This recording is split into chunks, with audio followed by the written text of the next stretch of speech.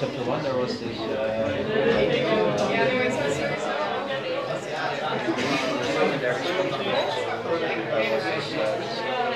reference to figure out 1.7 for a coin.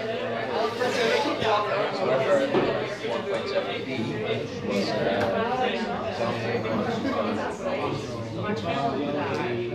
was like very nearly the alpha conditions, and then very clearly this part B fixed sheet.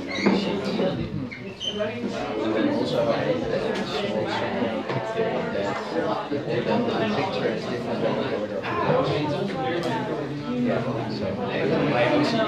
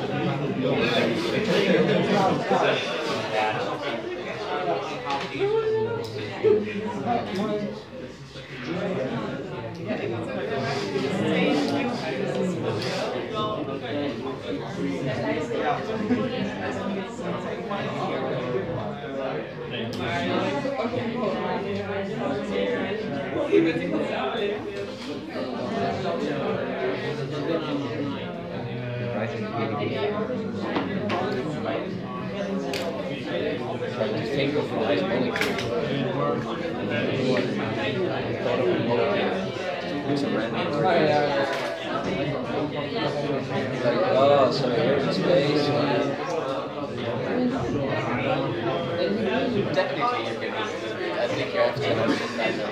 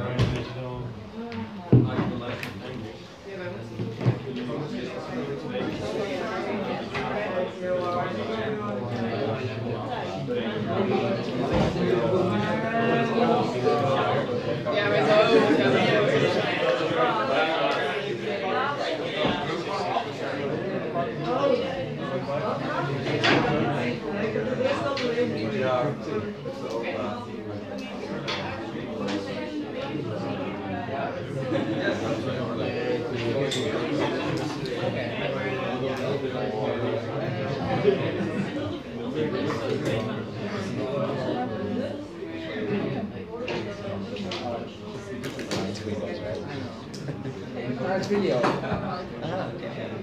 Nice. The times that laptops were like this.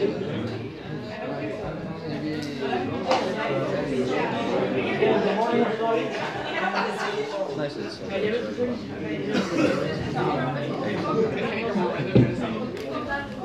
Morning.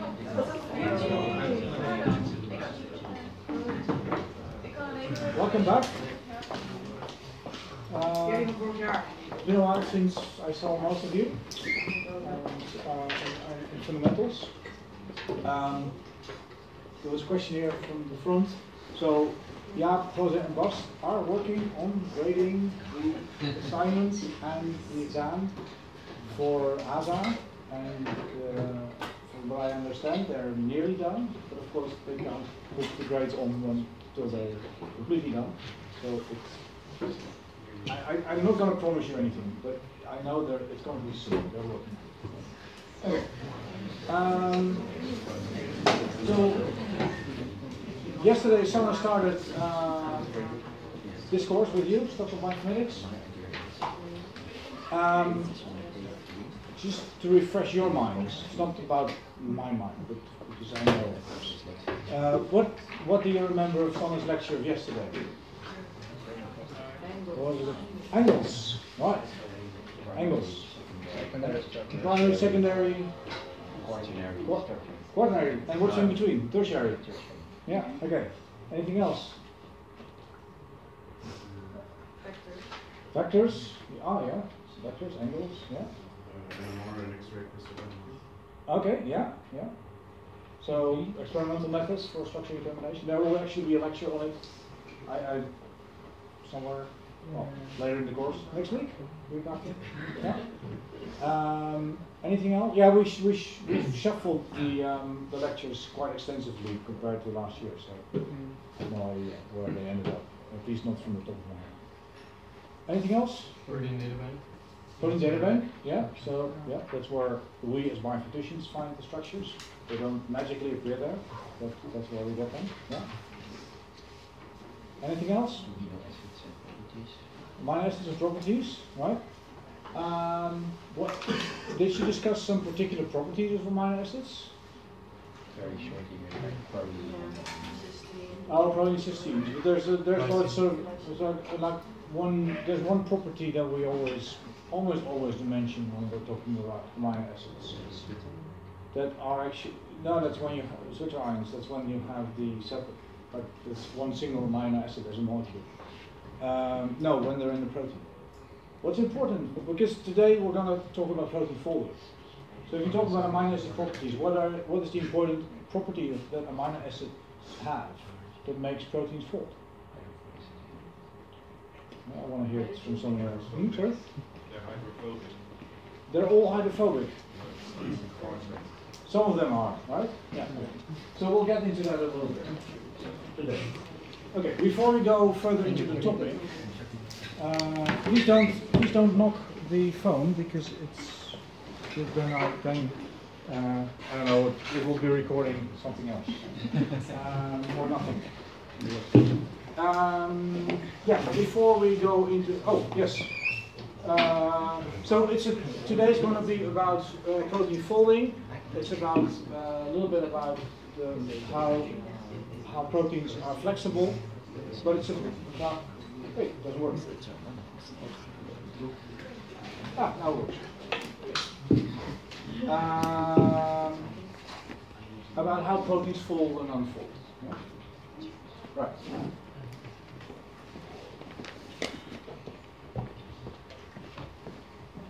How it works. Okay, but before we go into the topic, a few announcements. The first announcement is about announcements, because we put them on Canvas, and usually we put them on Canvas because they are vital information. But we've noticed a pattern in the questions that we get that suggests that not everybody of you, and I'm not pointing specific fingers because I don't know, but not everybody actually gets or reads these announcements. Right? So this is just to inform you that if you don't read the announcements that we put on Canvas, you can have them forwarded to your email, you can read them yourself by clicking on the course and reading the announcements, then it's up to you, right? Then we put them there because it's important. If you miss that, that's it's more or less your problem. It's actually not more or less, it's just your problem. Yeah? Okay. Of course, you can always ask if things are not clear or you think you've missed something. But please don't, and we will try, on our sides, we'll try to minimize the traffic on this channel, right? Because we also know that if you get like 5 or 10 announcements each day on a particular course, then of course the important stuff gets drowned out by all the other stuff. Yeah? So we'll try to avoid that. Okay. A related thing is the reading material. So who's read who read chapter 1 before yesterday? I know somebody did. Oh, really? Wow. Because I wanted to put the announcement up earlier, but I only got to it on Sunday. Who read chapter 12 before today? Who looked at chapter 12 before today? Okay, so reading and looking at is the same for you guys. I'm not sure, but I always agree. Okay, so most of the reading material is actually in the book. So the PDF is on Canvas, and if you print it all out, it looks like this. This is actually this is December 3rd version, and this one still has lots of not in this chapter, lots of notes in it somewhere. Yeah, like these things. Yeah. We took them out for the PDF version for you guys.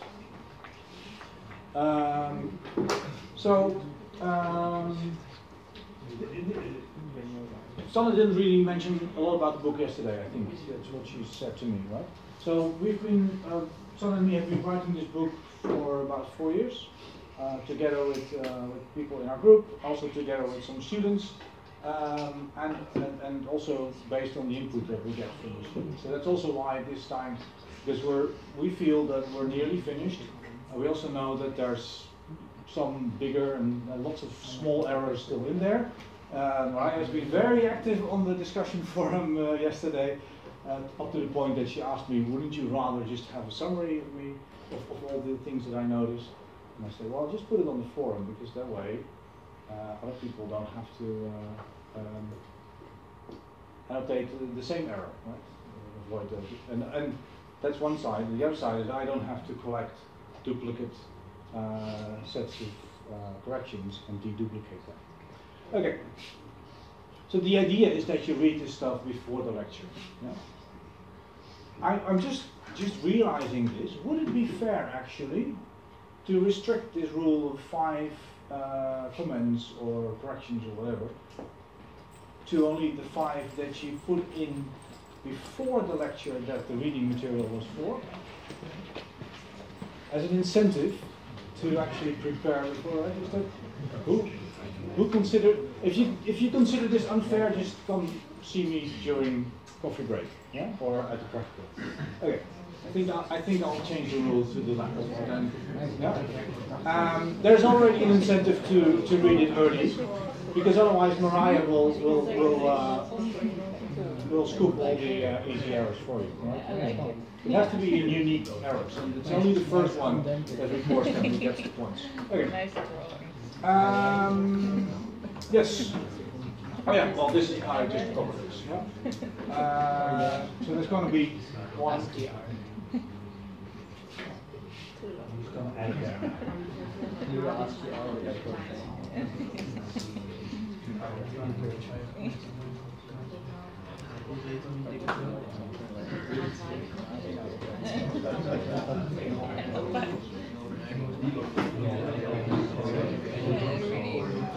Okay, so. Oh, are there any questions?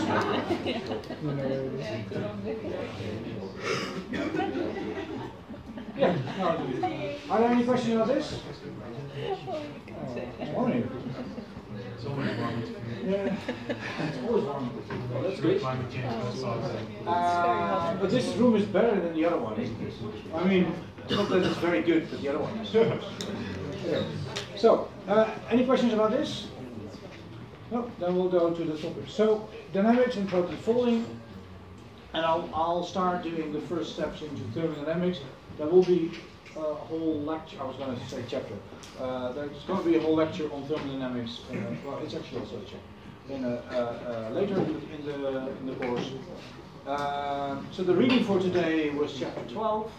And for those of you who don't have a who has a bachelor course on where they use Brennan and Tools? Who's read Brennan and Tools before? Who has had a bachelor course on protein structure? That's a small minority. Don't worry if you haven't, right? We're not assuming that. But if you haven't, then some of the concepts, even though we explain it in the book, they might need some more explaining for you, right? So this is a very good book. It's only like 150 or 200 pages or so. It's a fairly compact book, but it tells you almost everything you want to know about protein structures. Okay. Right. So let's yeah. So proteins, and Sana hasn't shown you movies yet. So you might still think of proteins as being sort of, oh, I'm not the only one who printed it. Cool. Sorry, just got distracted.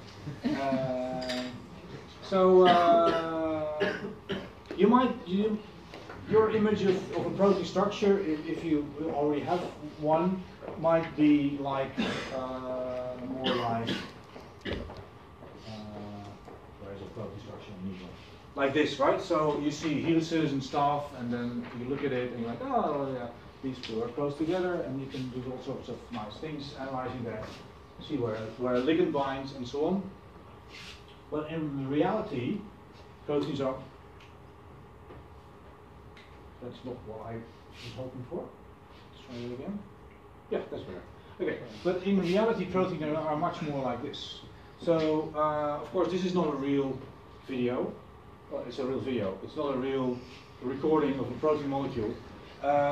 It's a video made out of a simulation of protein dynamics. Yeah? And this is a fatty acid binding protein, and so you see the protein, you see the beta sheets. It's something like a beta barrel, but it's not quite regular. It has two small helices at the top, and you see a fatty acid here bound to it, as the name of the protein suggests. You also see some other molecules moving around.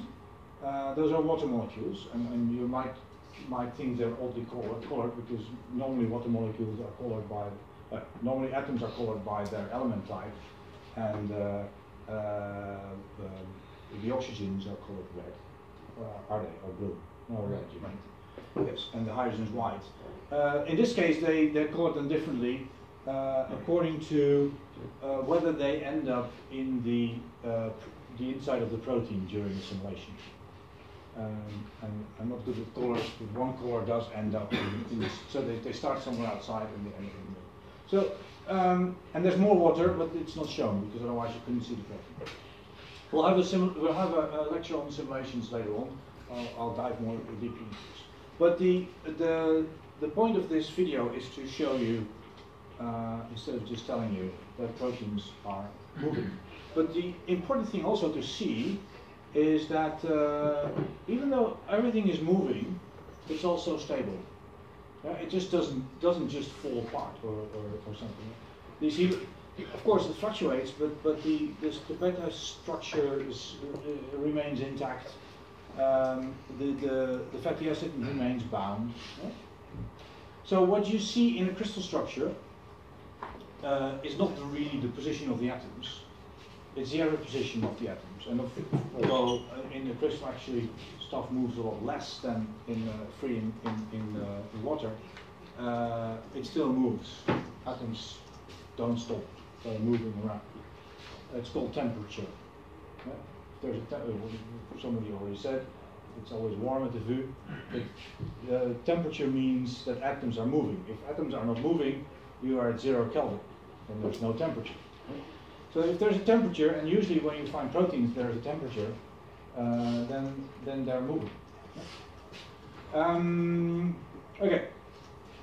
So So when you think about a folded protein, you shouldn't think about something like a brick or a wall or a house. You should think of something that's more like this. It's always moving. Okay. Now we'll come back to this in the crystal structure lecture as well, but just to show you that this, because the previous one was a simulation. But just to highlight that you can actually get also information on this dynamics from the crystal structure data itself. It's called B factors. I think Sanna already mentioned them yesterday, I think. Although you didn't remember, you didn't mention it when I asked you about lecture. And the B factors are sort of a, well, technically they're sort of like a parameter that describes the goodness of fit of the atom position to the experimental data. And a higher B factor means a less good fit. But and there's different ways to interpret it, but it's linked to dynamics. So the parts of the protein that are more mobile, they'll be less easy to determine the position of these atoms in, right?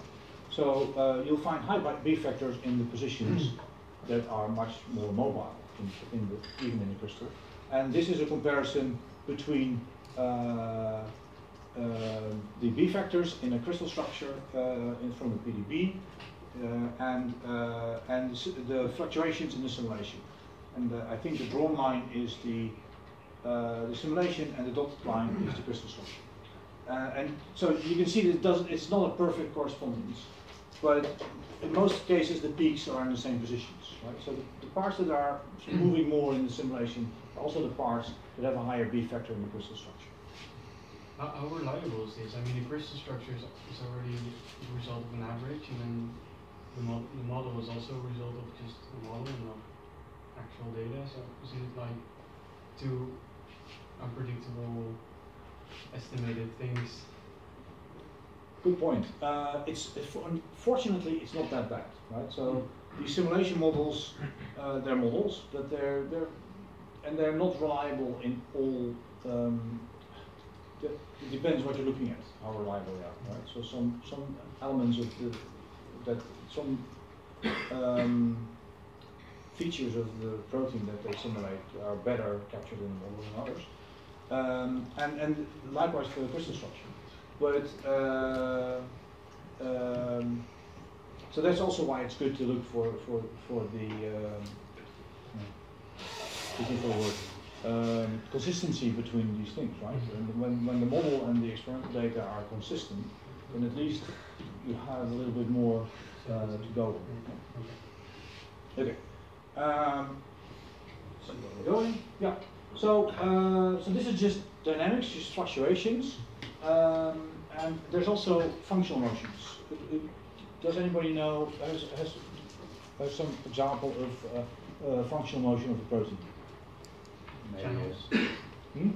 Channels. Yeah, well, there are different types of channels. Some are just like a channel, so they can go through.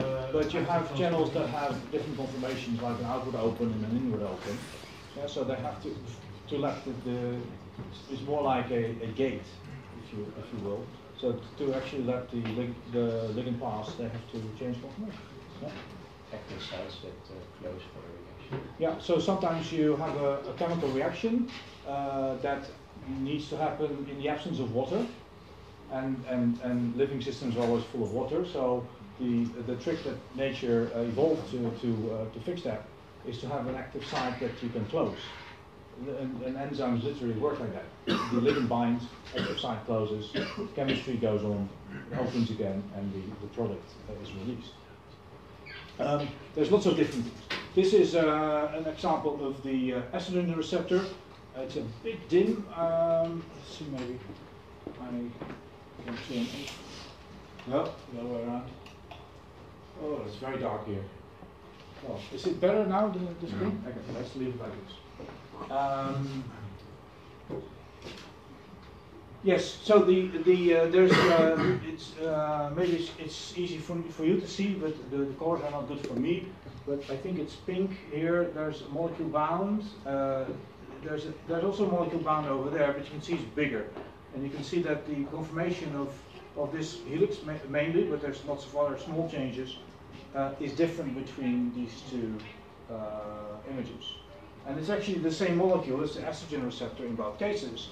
And on the left, there's an activator molecule bound. It's called agonist for biochemists, which changes into the active conformation. And if you bind another molecule there, it changes to an inactive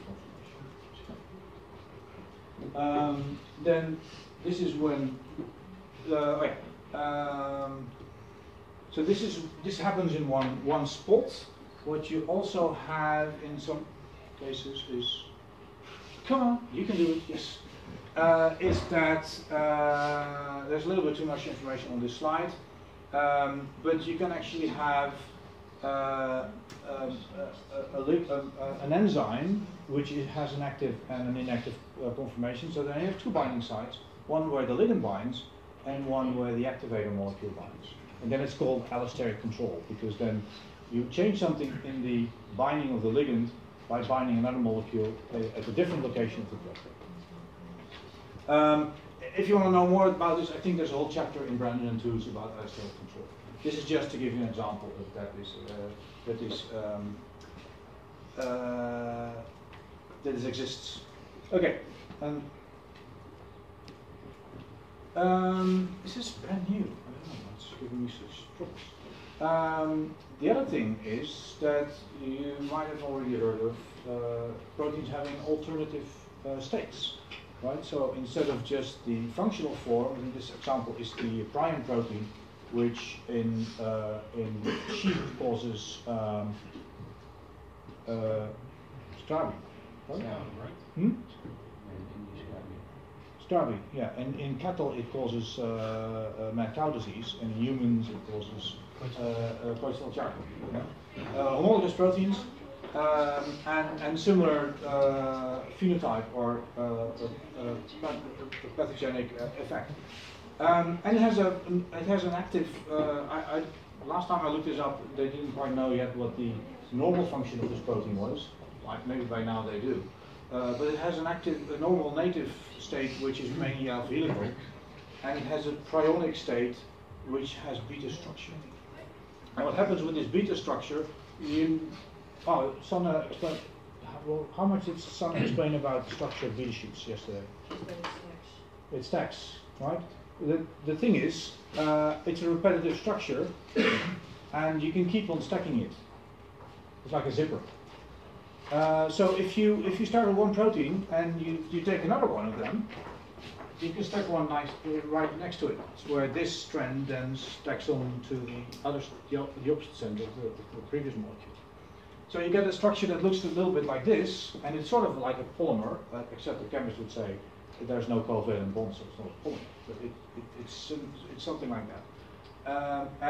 This is a different view of it. But on the background here, you see actually a microscope image of the fibrils that form, like long stretches of sort of polymerized prion protein that accumulate in the tissue and in the cells initially, but then in the tissue, and destroy the function of the cells, or even in some points of the whole tissue. So this was quite new, I think, about 20 years ago, maybe 30 years ago. And by now there's many examples of proteins that have the so-called amyloid. So these are called amyloid fibrils. That actually, many proteins are actually now known to have an amyloid state, in addition to their native state, in which they function. And not in all cases, but in many cases, this amyloid state is associated with a disease, and it's often a neurological disease. I think there are some examples of non-neurological disease. Okay, so this is also sort of dynamic, but it's a dynamic at a different scale, right? Because we're changing between two very different conformations of the protein. But in a lecture that's all about protein folding, well, this is misfolding, but misfolding is just a different type of folding, if you will. Okay, I don't feel comfortable here in the dark. This is better. So how do proteins fold? Any ideas? Actively? Sometimes. Here's something else in, back there, Alice? Hydrophobic collapse. Okay. You read the chapter.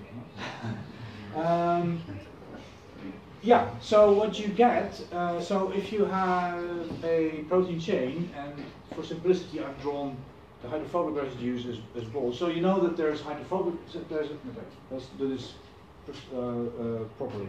So the backbone part of amino acids is always the same, right? Do you remember the 4 atoms that are in the backbone? I'm sure someone mentioned them yesterday. Very convenient to remember because that allows you to derive a lot of properties of proteins.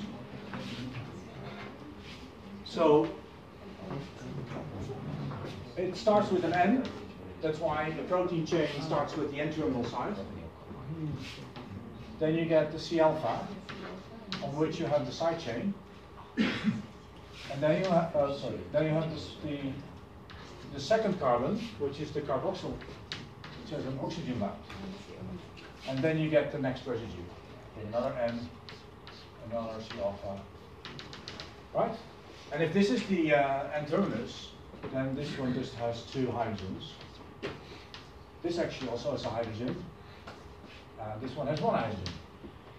And but because we're lazy, and if you know your chemistry, there's no wiper here. Anybody see a wiper?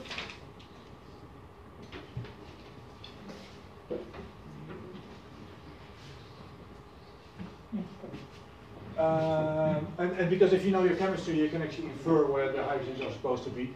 We actually never draw the hydrogens. So that makes it a little bit less fun. Okay. So this is always the backbone part. And oh yes, importantly, these ones I sometimes draw because they're actually polar. This part is polar, that part is polar, which means what? It's polar, it's not what? It's not hydrophobic, right? So this can interact with the water well. This part, the side chain, there's amino acids that have a hydrophobic side chain, and there's some that have a hydrophilic side chain. Hydrophilic is then equivalent to polar. Yeah. Okay. So some side chains are hydrophobic and others are hydrophilic. And I've drawn the hydrophobic ones as balls here. So the intervening parts that are just aligned are the hydrophilic amino acids. And then the protein will want to fold because of the tendency of these hydrophobic side chains to avoid contact with water. Yeah? So you get most of the hydrophobics inside. And this is a 2-dimensional image, right? So if there's water at the top, it doesn't work, but it's just a cartoon. It's not a real protein. Okay. If you actually look at a real protein and you just visualize, in a viewer you can visualize all the hydrophobic residues, you'll see the majority are on the inside. But the outside still has hydrophobic residues. It's not that it's completely polar. It doesn't have to be. It just has to be hydrophilic enough. Okay. So this is what drives protein folding. Yes. And the usual assumption is that this folded state is the native state, it's stable, and it's the functional state. Yay! Oh, sorry. Oh! And you can actually unfold, but we'll get back to that in a minute. The other important thing to mention, and I'll get back to that repeatedly in the next 10 minutes or so, is that this is not a one-off event. It's not that the ribosome spits out the protein chain, it folds, and then it's done. Right? You remember my movie at the start, so proteins are dynamic, but this simulation was a very, very, very short time scale. It was about 5 nanoseconds. I don't know if you have any idea how short 5 nanoseconds is. It is about this short. It's the time that the light takes to get from the beamer to my hand. Yeah, that's a very short amount of time. It's about this.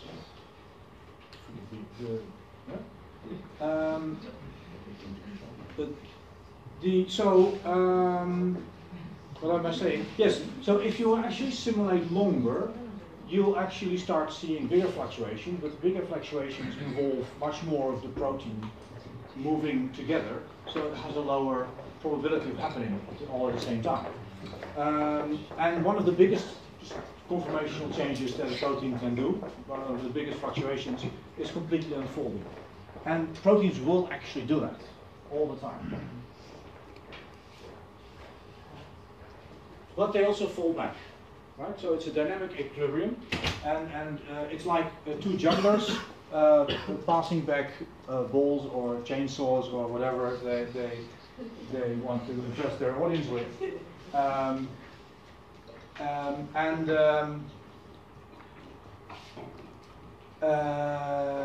But so at any point in time, each of the jugglers is holding one or two of these things. Probably not more because you have two hands.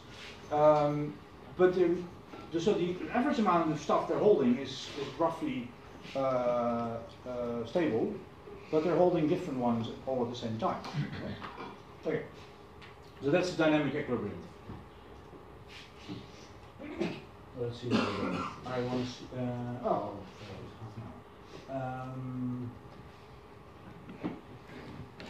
So now, why do we know this?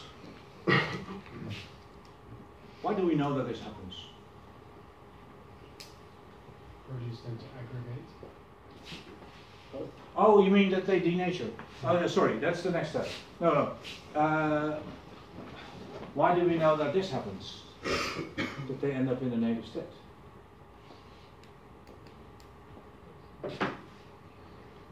Lowest energy? Yeah, but that's low energy means it's stable. So then I'm going to ask you. So how do we know that the lowest energy state exists? That's just rephrasing the question.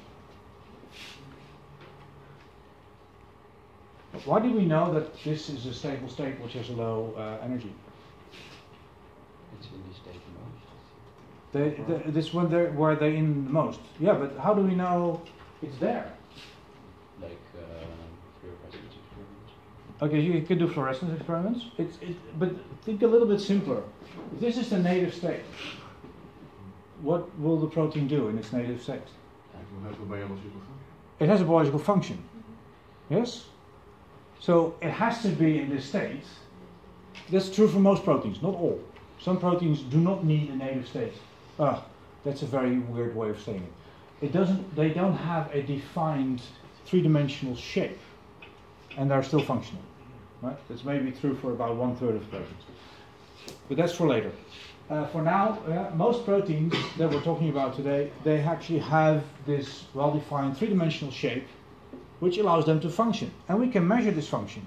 It's maybe an enzyme. So those are actually the first functional proteins that were studied were enzymes. Why?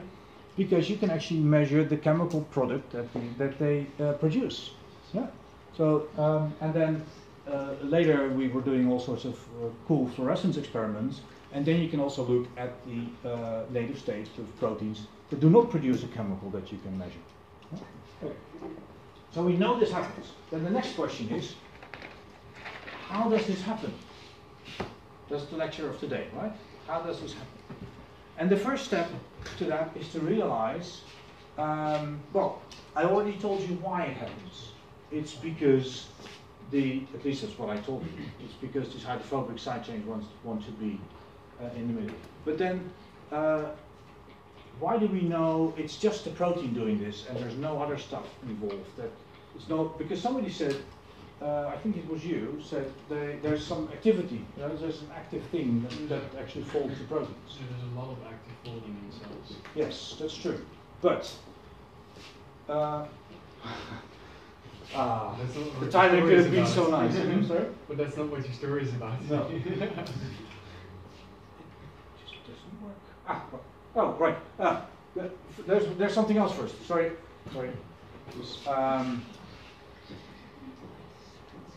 the important, so the one thing to hammer this in is, so why do these hydrophobic residues, why do you get this hydrophobic collapse?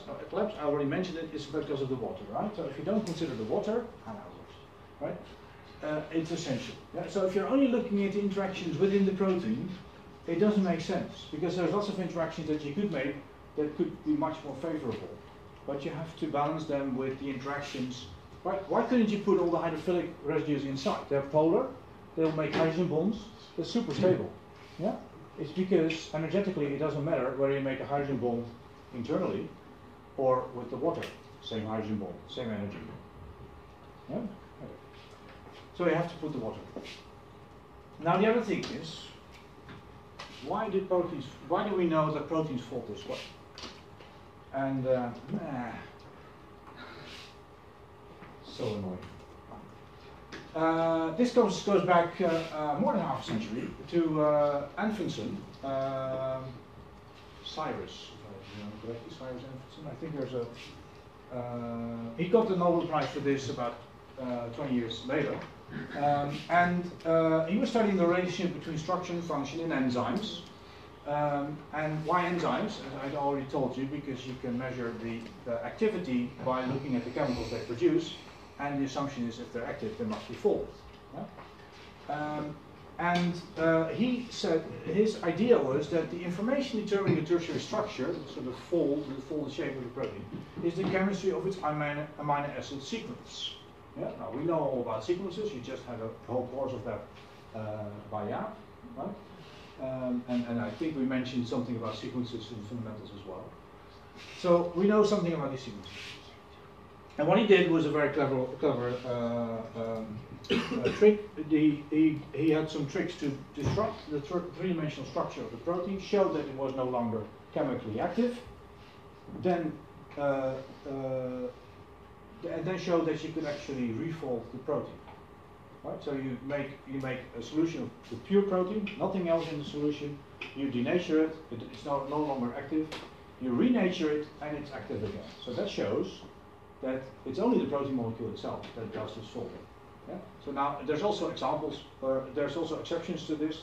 I always say there's only one rule in biology that has no exceptions, is that all rules in biology have exceptions. Yeah? It's biology. It was never designed. It's just a messy, evolved stuff. Most proteins can spontaneously fold to their native fold. And certainly in experimental conditions, if you get the conditions right, they will refold. In the cell, it's more difficult because it's messy. It's lots of proteins all jumbled together. If you don't fold fast enough, you'll start aggregating, just clumping together. Because if you just want to bury your hydrophobics, you don't have to do it yourself. You can do it with your neighbors. That's much easier. So then you start aggregating. So in the cell, there's chaperonins and all sorts of other mechanisms to either avoid or repair this kind of misfolding. But proteins by themselves, most of them, they can spontaneously fold. Yeah? None of the denatured proteins have a function? Well, that's what I mentioned before. So there is a class of proteins which are called, different lecture, it's a different vocabulary. Not unstructured. What's the name? Unordered? No. Disordered. Disordered, yes, thank you. Disordered proteins, yes. And I'm still sure that different people mean slightly different things with that. One way to be disordered is to have a three-dimensional shape that isn't like normal globular proteins. So it has the other way to be disordered is to actually not have a defined three-dimensional shape, but be really floppy. And I think in most cases it's really floppy, but there's also some cases where a protein actually does have a structure, but it doesn't look nice. So this one. Okay. So now this is actually called now the thermodynamic hypothesis. Most people say Anfinsen's theorem. Which just says it's just the thermodynamics, it's the physics of the molecule, protein molecule itself that drives the folding. Okay. So, and it's nice because we already have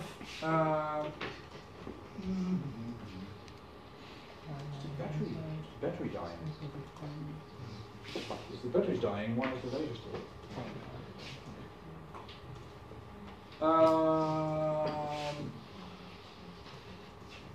So you know the central dogma of molecular biology, right? DNA make. Oh God, what a mess. DNA makes RNA, makes protein, right? That's molecular biology. Now, what we're actually interested in, and this is sequence, right? This is sequence. What we're actually interested in is not the folded protein. We're actually, in the end, we're interested in the function, right? So, what Anfinsen's theorem actually says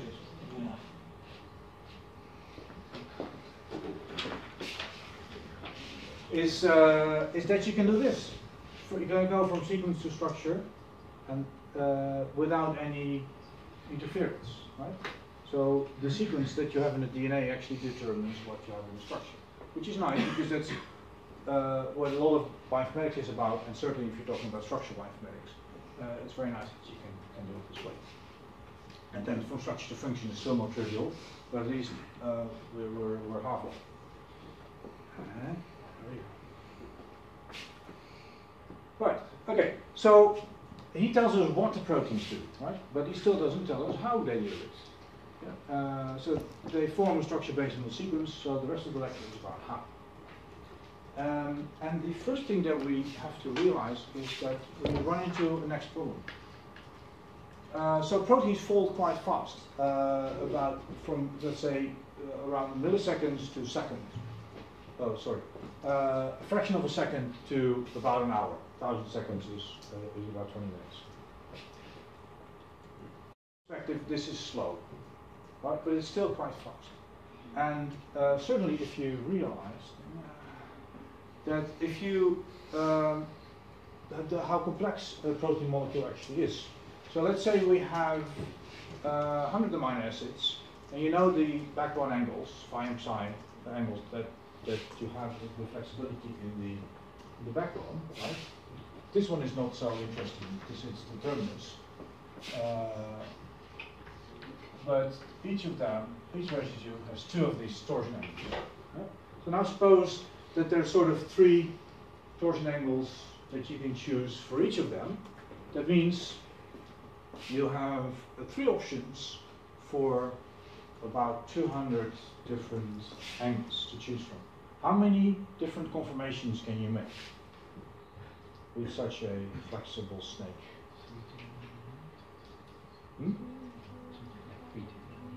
3 to the 99, as I hear it here from. Anything else? 3 to the power 200, right? Order of magnitude. Yeah?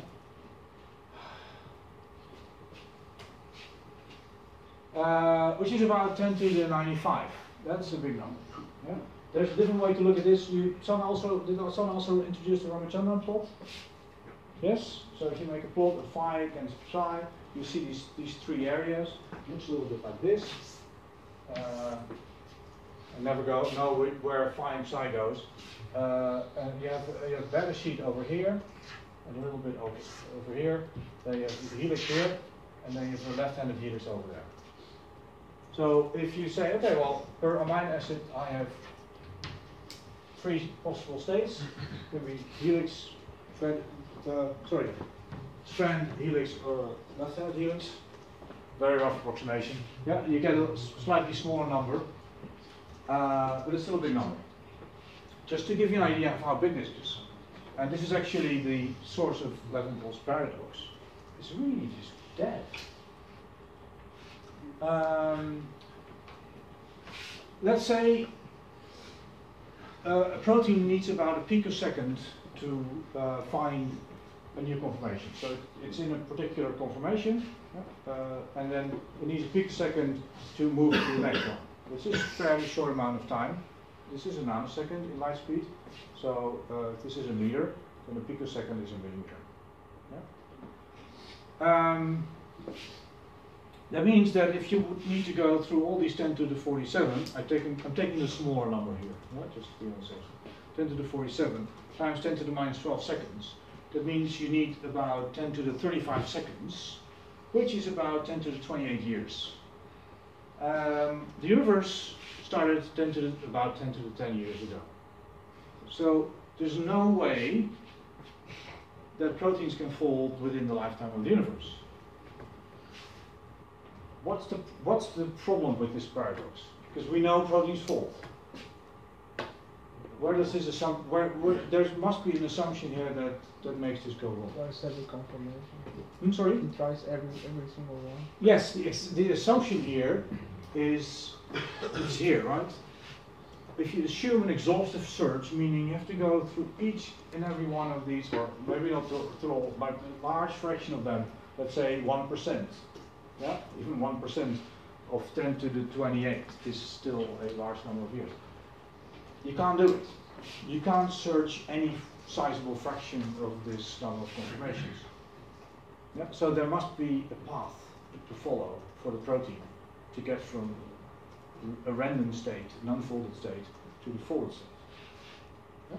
It must be a lot simpler. So this is what physicists and biophysicists and lots of other people have been working on since well before 1968. Yeah? We're getting there, slowly. We're not there yet.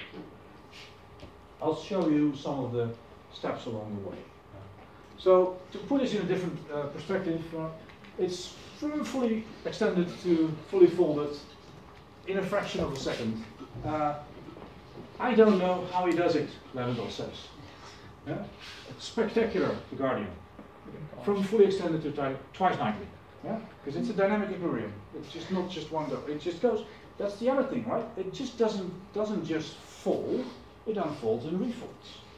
Right? It does it spontaneously. Okay. So, so this is called the protein folding problem, and in bioinformatics, it's just the end goal that we're interested in. What's the structure? Because then we can do other calculations. If you're a biophysicist, and I grew up being a biophysicist, and you never really get away from that. Then you really want to actually understand not just what's the end state, but also how does he do it? How does he do it? Right? Okay. Now. Experiments don't tell us, because we can't really go into the molecule and measure everything that happens at these short time scales and at all the detail that we would like.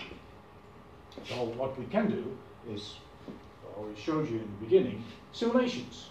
And about 15 years ago, 1 year after I finished my PhD, there was this very nice paper where they looked at protein folding simulations in the sub-millisecond time scale. This was the simulation I showed you of a protein before was a nanosecond. That's already quite a lot of CPU time. Computers get faster, but in 2003 this was still quite an extensive bit of simulation. And they looked at this is not three, this is five different examples of very fast folding proteins. If you ask a biologist, this is not a protein, this is a peptide. It's even not a very big peptide. But anyway, for a biophysicist, this is a small protein. So this is a very small protein. This is just a beta hairpin. And some beta hairpins are actually stable. This is the smallest bit of protein sequence that actually forms an internal hydrophobic contact. Sort of just one. It's a couple of atoms. It's not a protein, but it's the smallest hydrophobic. It's not even a hydrophobic core, but it's something hydrophobic on the inside. But it folds very, very, very fast.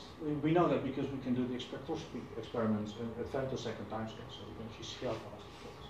This is just a single helix. Helices by themselves are typically relatively stable. They can be stable, at least depends on the sequence, obviously. And this is the simplest helix that you can make that's also stable. It's a polyalanine. It's just as the one. So an alanine only has one methyl group here, carbon with three hydrogens. So it's actually hydrophobic, but it's still stable in water. Let's not go into why. Okay. So this is half of the story, because this is. So this is the amount of simulation time they needed to fold these proteins. So they could actually show that they folded in the simulation, which is nice by itself, because that's a very nice validation of your model. because if it doesn't fold, then there's something wrong with your model. And it says nanoseconds and CPU days. But this is now different because this is 2003 CPUs, but it took about a day to simulate 1 nanosecond of time for the protein. Yeah? And just to point it out, the largest one is not quite 100,000, but it's like 30,000 or so CPU days. And of course, you don't do this serial, you do this parallel with many CPUs at the same time, but it's still about half a year of CPU time on a big supercomputer in 2003. So you need a big, well-funded research group to be able to do that. The next thing they did was even cooler. So now you remember the height of the bars in the previous plot. Now that's the predicted folding time in nanoseconds from the simulation.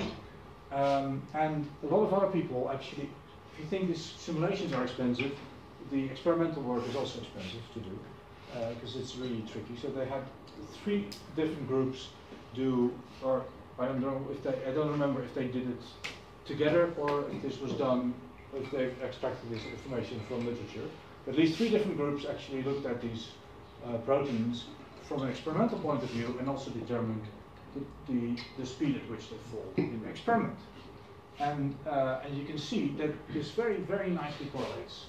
Yeah, so the polyalanine folds in about 10 nanoseconds, the alpha helix at about 100, the beta hairpin in about 1,000, and then the small proteins in somewhere around 10,000 nanoseconds. 10,000 nanoseconds, it's 10 microseconds.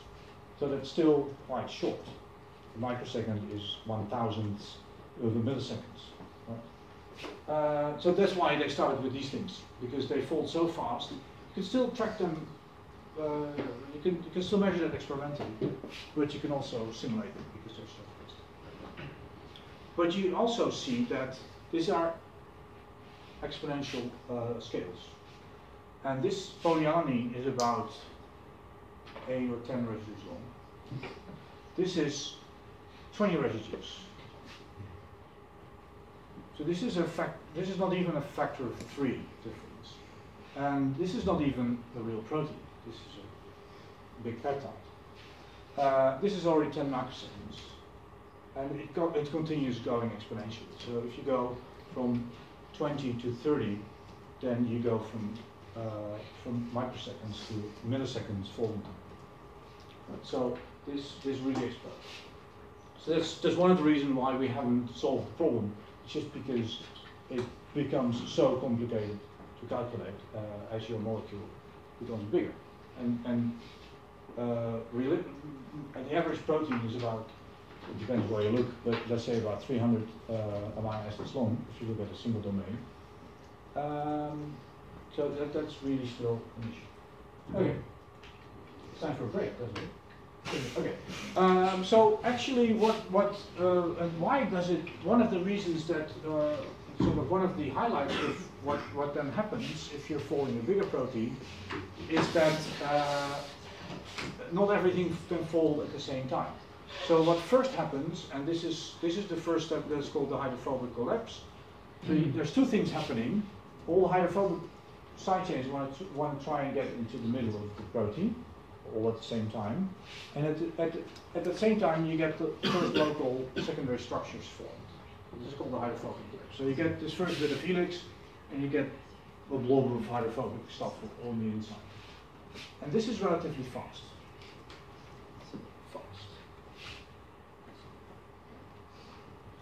Yes, fast. Relatively fast. What then has to happen is that all the other stuff has to rearrange, right? And then you finally get your beta sheets formed, and that's then relatively slow. So this first step happens on the microsecond time scale. This is milliseconds to seconds to sometimes hours for bigger proteins. So this has, so have we now solved Levinthal's paradox? We're sort of one step in the way, right? So let's leave. So what would be the next step to solve Levinthal's paradox. I'll leave that for you to think over.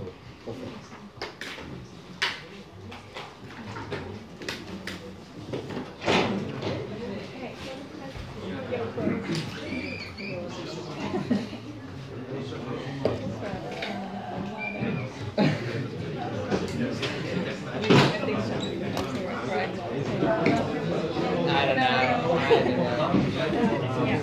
Did you